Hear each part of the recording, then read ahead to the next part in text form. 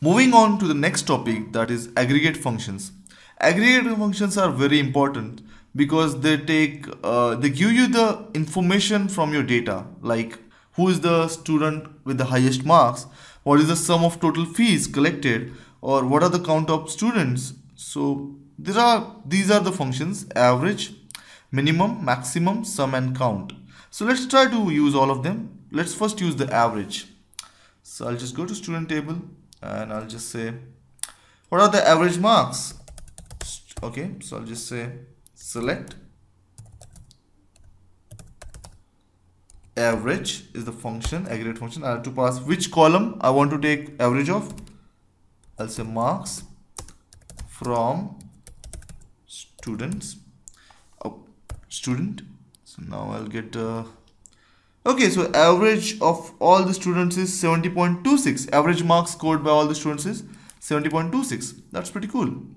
Maybe I want to take, next is minimum and maximum. I want to know the student who has scored the least marks. So select minimum, min of marks, and I want his name from student. So I'll get the name of the student who has scored the least marks. And it is Aman who has scored only 48 of percentage. Okay, fine. Maybe I want to do the next good thing, that is I want to know the name of the person who has scored the highest marks. So I'll say max, marks, and name, because I want the person's name from student. So now, okay, it's again Aman. Okay, so I think there's some problem here. Okay, let's see the student table now. Aman has neither scored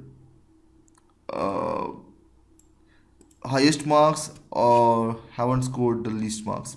So what we can do is that if you want to project the name, then we'll have to write a bit of different queries. So I'll just say select name from student where marks equal to select maximum marks from student. Okay, so I wrote a subquery for comparing my marks. So first thing I did was I calculated, okay, so I'll just have to check this 1 2 1 2, so I don't need this. Okay, so what I'm gonna do is I'm gonna calculate using this subquery. I'm gonna calculate the maximum marks from student table. Once I get those maximum marks, I'll use those maximum marks to in my where clause for my original query or my parent query. I'll use those maximum marks in my where clause for marks, and I'll get the name of that student who has scored the maximum marks. So I'll just say it is Scarlett. Is it Scarlett? Let's just need to check. Yeah, it is Scarlett who has scored the maximum.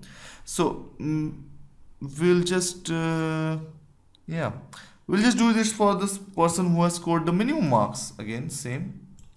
So I'm gonna write my subquery. In my subquery, I'm gonna change it from max to min. I'm gonna go, and it is Krishanu who has scored the least mark. Is it right? Yes, Krishanu has scored the least amount of marks. Yeah. All right. So this is how you use the subquery and aggregate function together. That's cool. Next, we are going to use sum. So we are going to sum. Sum is pretty easy, I think. Okay. So we'll say select sum of fees. So total collection as total from student. Here I'm trying to, in my student table, there is a column for fees. So I'm a college administrator. I want to know how much total fees are collected. So I'm going to say select sum of fees as total. I have renamed that result as total from student. And the total is 2,51,000, which is pretty good. Yeah, pretty good. Close to 250,000. Not bad. All right. Now I want to do something cheesy. I want to get the I want to get the department wise sum. Okay, so I'll just say, okay, I need a lot of things to do. Select sum of fees as department, let's say dep total, from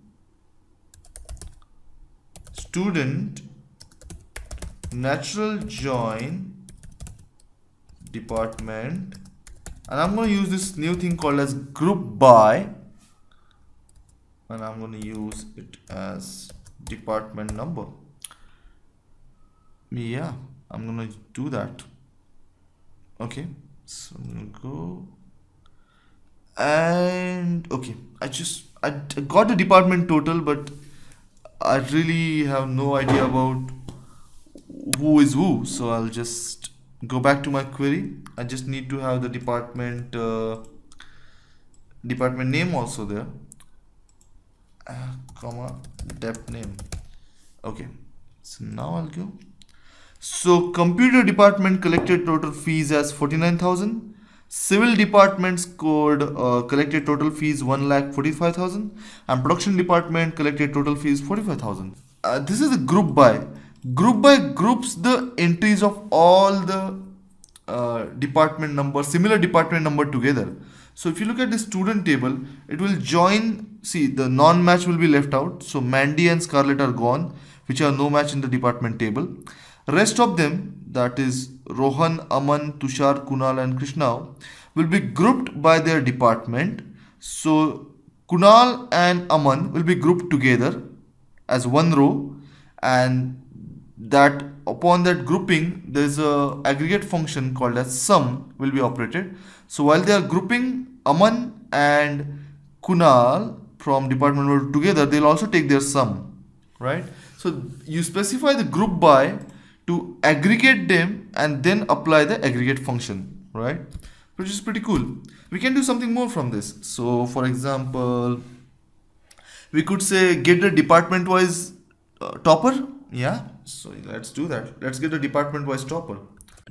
So let's just write select max marks name, that is student name, and then department name from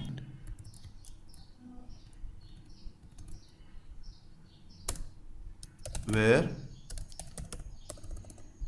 student dot dep number equal to department dot dep number. So let's try and do this. Okay, column dep number is ambiguous. Okay, fine. So we just need to say group by department dot dep number. Okay, so here we got the desired result. As you can see, in the computer department, the topper is Aman with 89.56. In civil department, topper is Tushar with 58.14, and production department, topper is Rohan with 89.34. I think this could be done by the join. So let's just try to do this by join. Okay, let's do this using the join syntax. Natural join department. We don't need this where clause.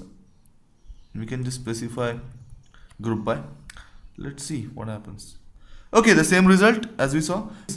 Very simple.